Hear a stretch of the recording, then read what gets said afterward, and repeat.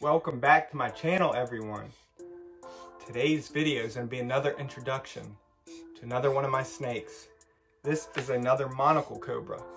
Now, since I did a video on my adult Monocled Cobra and went over a lot of information on Monocled Cobras in general in that video, this one's going to be a little different.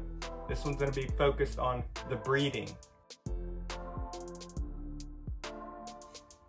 And the reason for this is because this one right here is one that I produced with a pair that I had. How cool is that?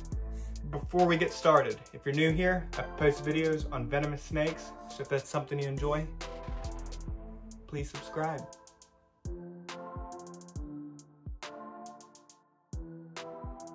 So as I said, this is a baby from ones that I produced. Now I had a pair of what I believed were Siouxpan cobras. And what those are naturally occurring, almost leucistic monocled cobras found in a certain locale in Thailand. They're found in the Siouxpan Bari province in central Thailand.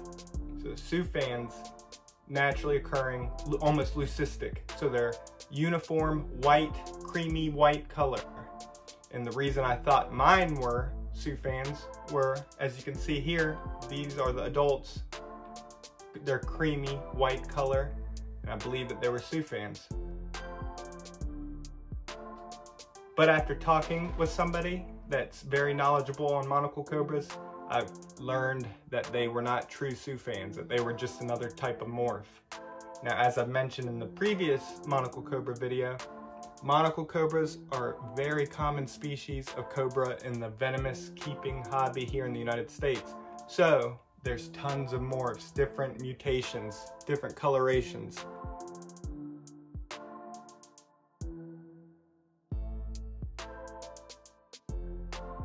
And this one's actually a certain type of morph, but I'm not sure, not knowledgeable on morphs. And here are all the babies. As you can see, they all look different. Have no idea what morphs they were.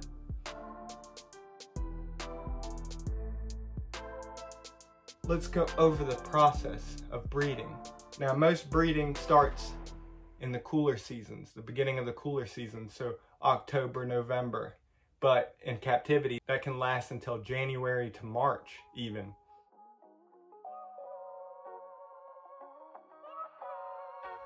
Now, the thing about Monocled Cobras is they're very simple to breed. Sometimes even just putting them together, keeping them well fed, will initiate breeding. And that's actually what happened one year when I had them paired together. I came back from vacation and there were eggs, non-viable because it was too long till I noticed them, but there were eggs in the enclosure. I did nothing to initiate the breeding and they still bred and laid eggs.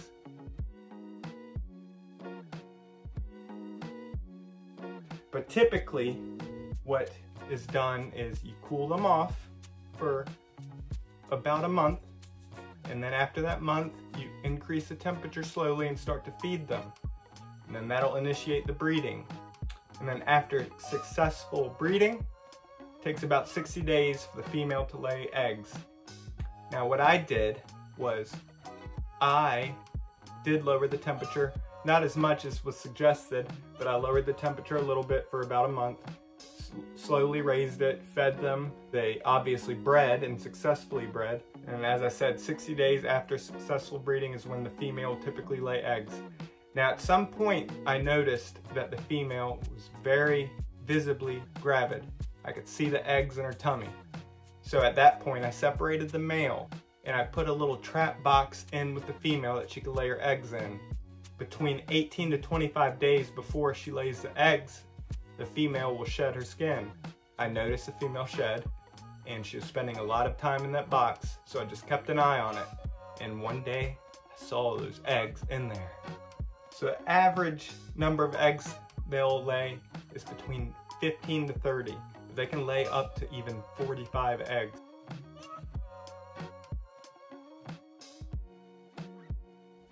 So once I noticed the eggs, took the female out, transferred the eggs into a container with vermiculite, very common substrate used for incubating eggs. what I did was kept the humidity in there very high. And the thing with this is you got to keep it damp, not wet. So I'd go in and see the moisture on the top of the container, and I knew it was good to go. And if there was no moisture, I would just lightly mist the corners of the container.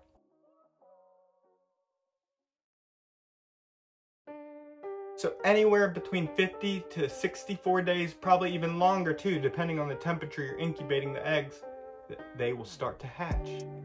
For me, it was right at the 50-day mark that I started to see some of the little heads poking out. I'm gonna show a lot of footage of the babies hatching. It'll be a long video, but I hope you enjoy.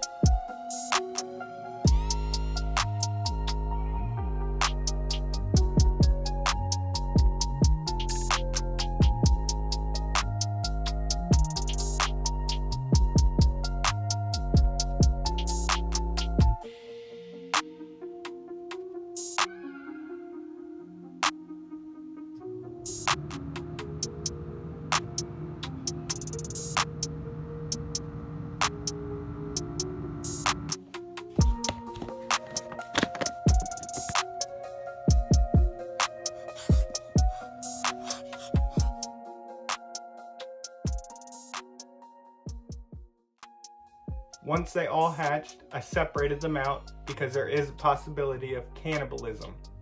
Not all of the eggs hatched, some were stillborn, some just didn't develop at all.